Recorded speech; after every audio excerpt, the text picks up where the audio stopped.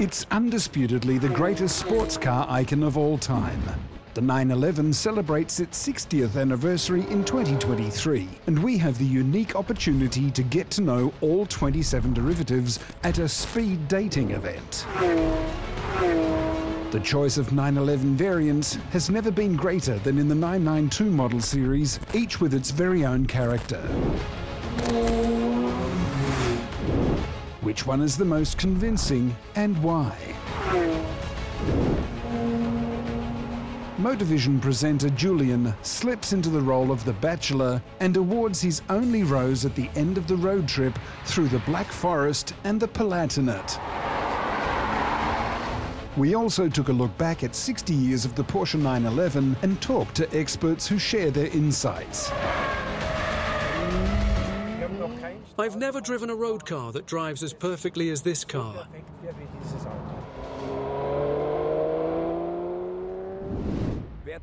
Who doesn't dream of being in this favourable situation of the Bachelor? 27 candidates want to win my heart, but only one can make it and take home this rose in the end. I have to send everyone else home. Where is the chemistry right from the start? With whom do I feel the most emotion myself? With whom can I imagine a future together? That's what I want to find out today. And before we set off, here's an overview of who's on the road trip today. 3 different body shapes, 9 different engines, rear or all-wheel drive, and a number of special models resulted in 27 different versions of the 911.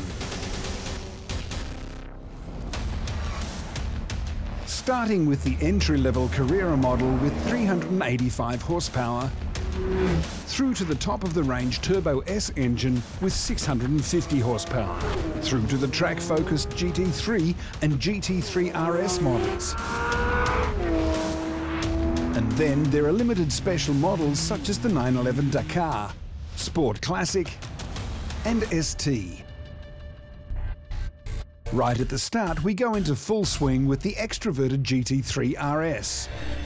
On board, Matthias Roll, responsible for aerodynamics at Porsche. Hello. Hello. Greetings, Julian. I'm Matthias. You can be by my side today for my first one-on-one date on the subject of aerodynamics. Exactly. I'm really looking forward to it. We have a real crusher as our first vehicle, the GT3 RS. Is that the spearhead of Porsche at the moment? Definitely. Anything that is at the forefront of circuit racing. This is the right place for us. I'm very excited. Let's get on the track. Let's go. With a starting price of just under €250,000, the GT3 RS is one of the most expensive 911 variants. The 525 horsepower Boxer engine is the most powerful naturally aspirated engine in Porsche's portfolio. It accelerates to 100 kilometers per hour in 3.2 seconds. Half a second slower than a Turbo S. But what counts with this car is the performance on the racetrack. Cornering speed, downforce, emotion. Does this make it a possible contender for the Rose? What am I actually looking for here? I can't quite put my finger on it. It has to have something special. It shouldn't be a Porsche that drives around the city every day. And I come from Munich, where there really are a lot of Porsches driving around. It has to be something special. It has to catch my eye somehow. This means that the entry-level models such as the Carrera Basis, S or T will presumably be dropped. The GT3 RS is definitely something special. The first few meters in the GT3 RS, you feel a lot of vibration straight away. That's quite a difference to the normal Carrera or Turbo, which are relatively quiet. Here you feel the vibration straight away. It's loud. So in terms of emotions, that's already a plus point.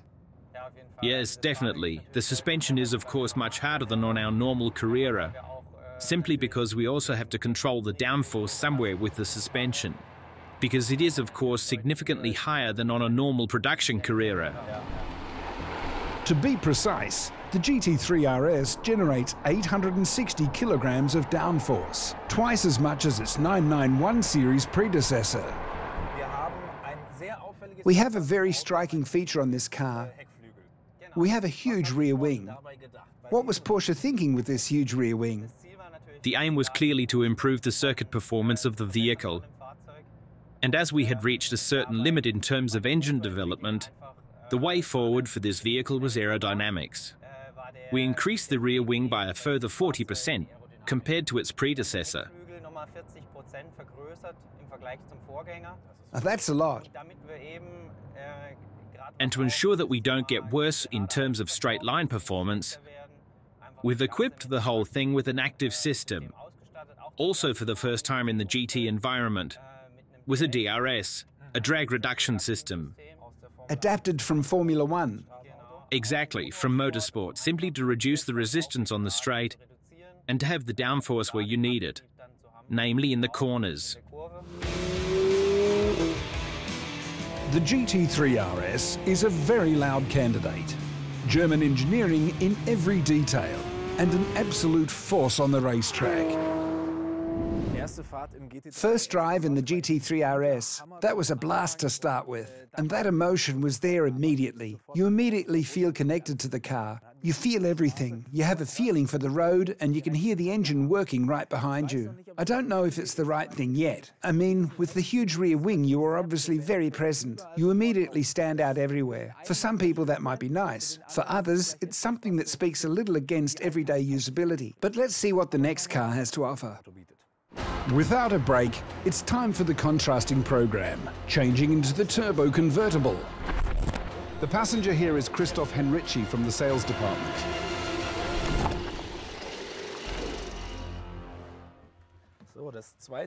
So the second single date on my trip. In 1974, Porsche transplanted a turbocharger into a 911 for the first time. The Porsche 930 Turbo with 260 horsepower was born. 6 generations later, not only the Turbo, but also the Carrera models have a bi-turbo on board. But the iconic name still remains.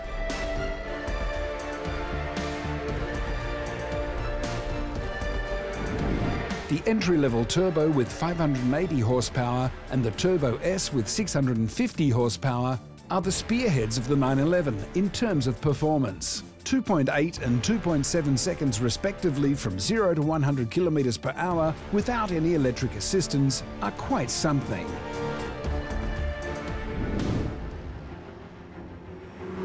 Between the two models, the more powerful Turbo S has a huge purchase share of 85%. True to the motto, the best or nothing. The price of just under 247,000 euros fades into the background. However, Bachelor Julian's next one-off date is in the 20,000 euro cheaper Turbo base model as a convertible.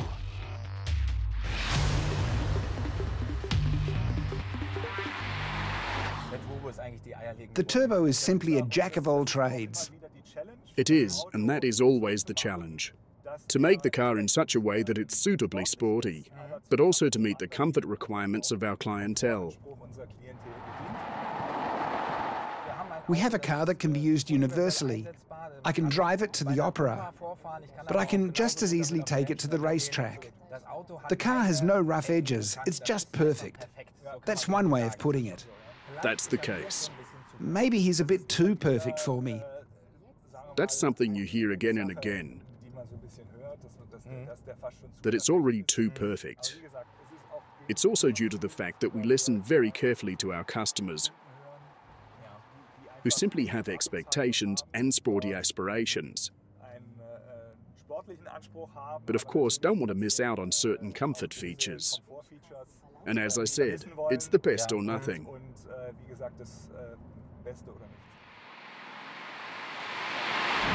The Turbo and the Turbo S, what can you say? This is simply a perfect car. It can do everything, from comfortable to racetrack. It reaches 100 kilometers per hour in 2.8 seconds. This thing is simply a brute. For me, it's actually too round again, too perfect. I don't have any rough edges that I could really fall in love with. After a short lunch break, the 27 911 derivatives, some of them in duplicate, cross the Rhine by ferry.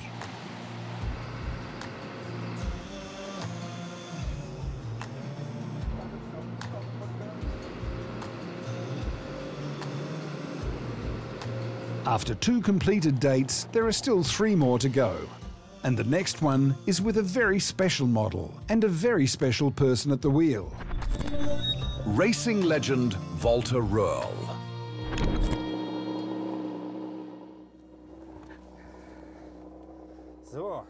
For the next stage, I hand over the steering wheel for once. And not just to anyone, but to rally legend Walter Röhrl. Thank you very much for letting me drive along with you here. With pleasure. And we're on our way to the next single date. It's about the 911 ST. At 292,000 euros, the 911 ST is the most expensive derivative of the 992 generation. And unless it comes with the Heritage design package and a starting number of your choice, it is almost indistinguishable from a GT3 Touring. The most striking difference is the modified air ducting behind the front wheel arch. The trained eye will also spot the gurney flap on the extendable rear spoiler. With the 4-litre Boxer engine and 525 horsepower from the GT3 RS, it is the most powerful 992 with a naturally aspirated engine and manual gearbox. It is also the lightest 911. You can hardly tell from the outside how brutal the ST is. Perhaps exactly the ingredients to get the rose at the end of the evening. I'm looking for a 911 derivative that offers me a lot of emotion, where the chemistry is right, and I just find it really good to be able to hand over the steering wheel and let myself be driven, to be able to concentrate completely on the car. Walter, where did you drive the ST for the first time, and what was your initial reaction? I was already driving this car at a very early stage. And you realised straight away that this was going to be something special. And then in the last 6 months, I realised that the car was basically in the final stages of completion. And it's going to be something really extreme. The special model ST is only being built 1,963 times. In honour of the year the cult sports car was launched, and thus celebrates 60 years of the Porsche 911. The name goes back to a very special model that took part in races such as Daytona, Targa Florio, or the 24 Hours of Le Mans, the 911 ST from 1969.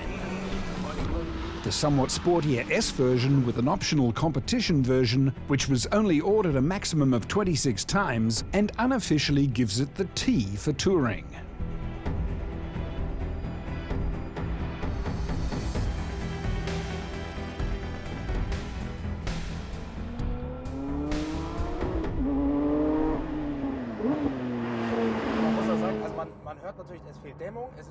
You also have to say that there's a lack of insulation. It's a bit louder in here. You get a direct feel for the road. And if you hold the GT3 Touring next to it, it's even more designed for long distances. Yes, it's a fun car for the country road to drive through mountain passes, winding roads. That's the maximum you can get out of it. I've never driven a road car that drives as perfectly as this car. I would go as far as to say that I've never driven a competition car that steers like this car. After these words, the bar is set extremely high. It's a real contender for my rose at the end of the day. But I will also be able to drive it myself later. Yes, that's very important, that you experience for yourself when you accelerate, how it hangs on the throttle, the thrust behind it. You notice this lightness. That's enormous.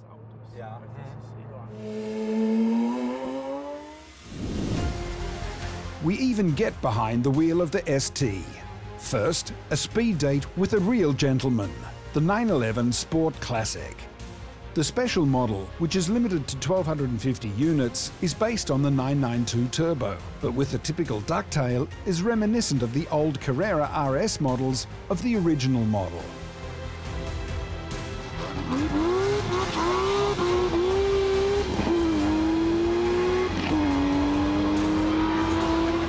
It follows in the footsteps of the 911 Sport Classic, based on the 997 GTS, of which only 250 were built at the time.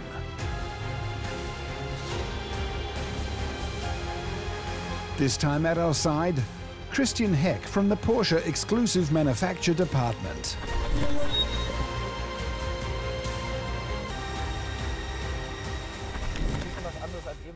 That's a bit different to the ST, who wanted a bit...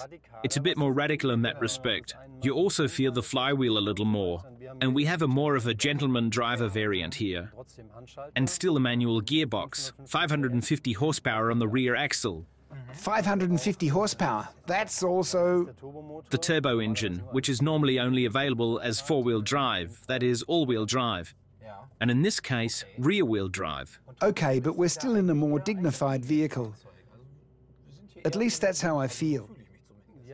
Yes, absolutely. You can talk about the beauty and the beast. You've already driven those beasts. This is the beauty.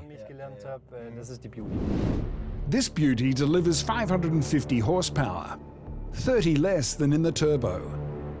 The sprint to 100, therefore, takes over 1 second longer.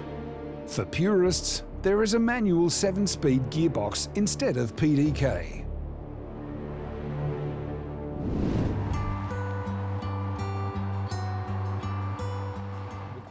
On the one hand, we're building on the 997 Sport Classic. This was introduced in 2009. That was a restart for the small series activities at Porsche Exclusive. There had been a long break since the 964 Turbo Leichtbau. We then relaunched it in 2009, and it is modelled on the 997 Sport Classic, but is also the second car on the Heritage design strategy. The first one is right here in front of us, the Targa 4S Heritage Design Edition. The 992 examples of the special edition cost at least 183,000 euros. It will be 2 more cars, then we'll celebrate the 70s. That'll be a bit crazier. And the 80s. That's when we get really rebellious, you could say.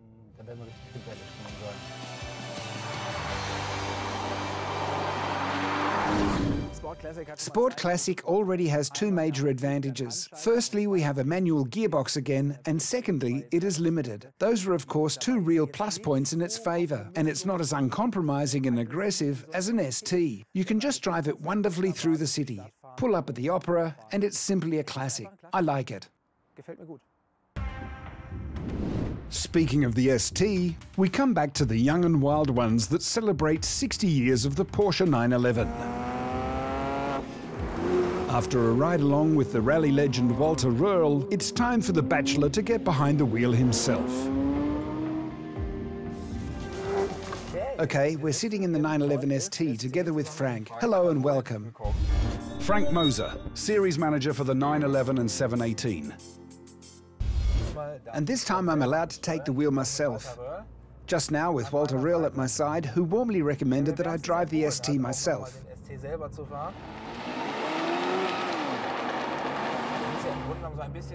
Basically, it's a bit like a GT3 RS with a touring package, if you like. However, it's not comparable with a GT3 touring package. It's all more natural. Since the 991.2 generation, Porsche has also offered a more discreet touring package without a wing, in addition to the GT3 road racer with fixed rear wing. This is extremely popular with customers, but is significantly less radical than a 911 ST. It's a completely different car. It weighs 40 kilograms less than the GT3 Touring with manual gearbox. It weighs 70 kilograms less than the GT3 RS, and ultimately you notice the lightness of 1,380 kilos with the full tank. You actually notice it with the 8% shorter ratio manual gearbox compared to the GT3 Touring, with the weight reduction measures. This makes the car very special and significantly different again in terms of agility and response behaviour compared to a GT3 Touring. That's another thing. You can rev the car up incredibly. Yes, it turns 9,000 and it responds incredibly dynamically and quickly at the bottom. It's precisely these reduced weights in the rotating masses, and you simply notice that in the response behaviour. And you have to realise that first. At 6,000, the car becomes so agile that you think to yourself, now comes the next gear. But no, you can still get 3,000 revs more. Incredibly agile. That brings a grin to my face. Yes. That's what makes the car so special. It's not just the looks, it's the really even better handling than a GT3 Touring has. And you wouldn't think that you could make a GT3 Touring look even better. But with this one, it really has succeeded.